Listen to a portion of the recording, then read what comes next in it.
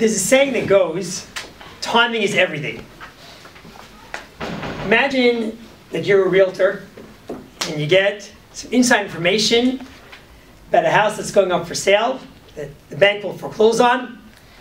And they tell you you have 30 days to raise the money to buy this apartment, to buy this house.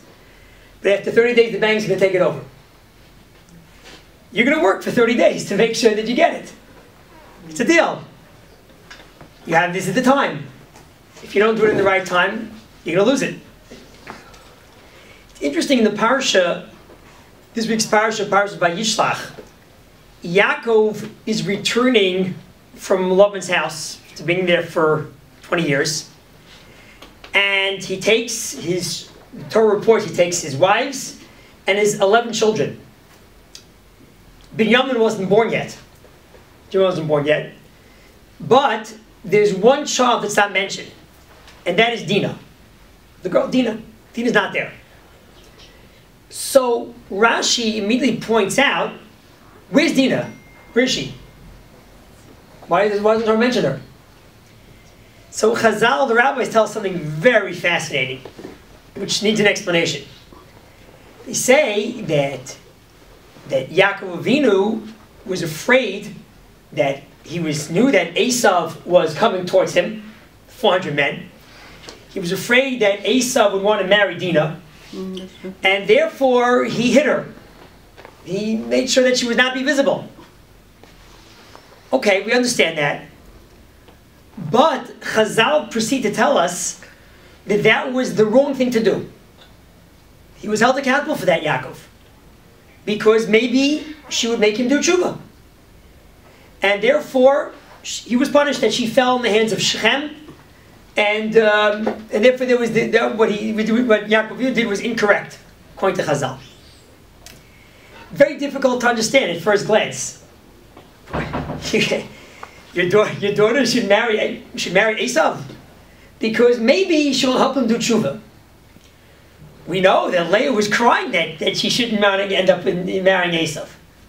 How could we hold Yaakov Avinu responsible for trying to ensure that Dinah wouldn't marry Esav? Very difficult to understand. You would want your daughter to marry a Russia. But why is this held as a claim against Yaakov? So one of the explanations the commentator says as follows. At this juncture, when Esav was coming to meet Yaakov, according to one opinion amongst the rabbis, Esav kissed Yaakov with his whole heart. He meant it fully.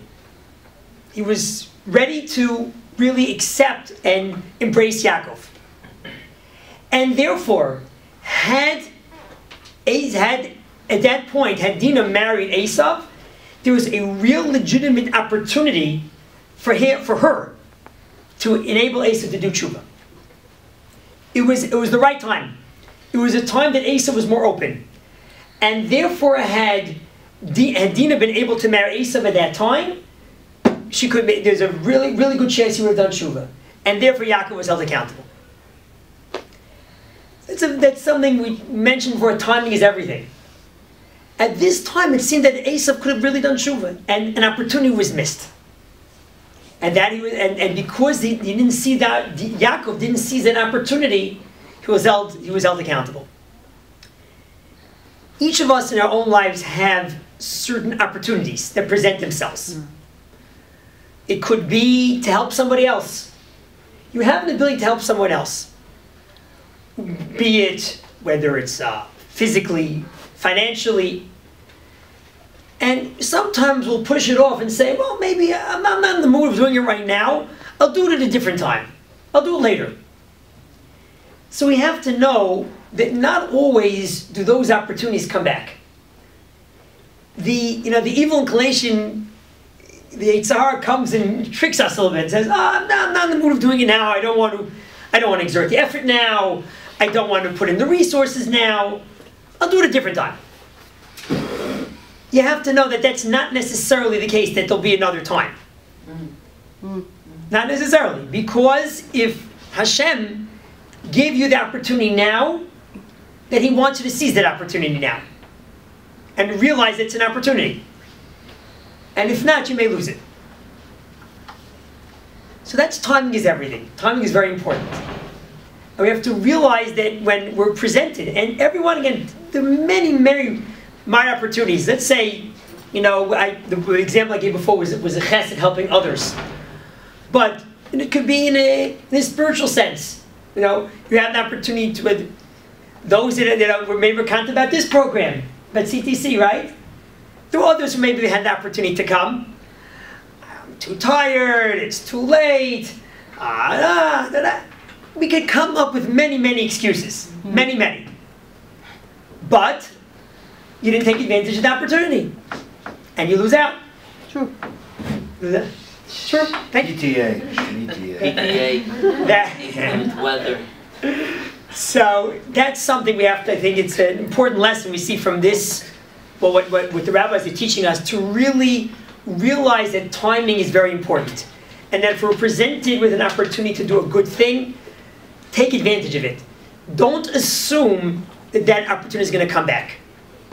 You take advantage, use it. Know that it's there. Hashem put it in your lap to use now. And if it's available now, you'll grab it, and then you'll have that merit forever. Have a good one.